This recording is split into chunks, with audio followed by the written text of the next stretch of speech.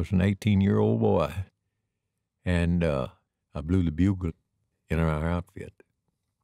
If a young man is killed in action or dies defending his country, you blow taps over his grave.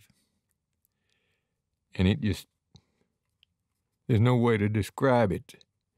The emotion that you feel knowing that those notes is going out. And I remember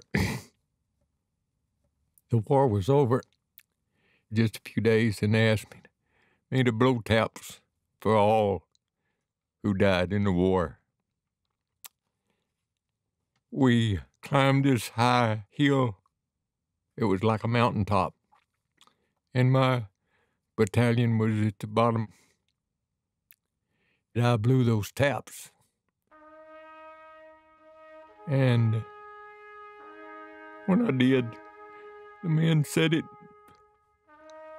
floated out across all that valley and said it was beautiful. They were all telling me how good it sounded and what a tribute it was to our fallen comrades.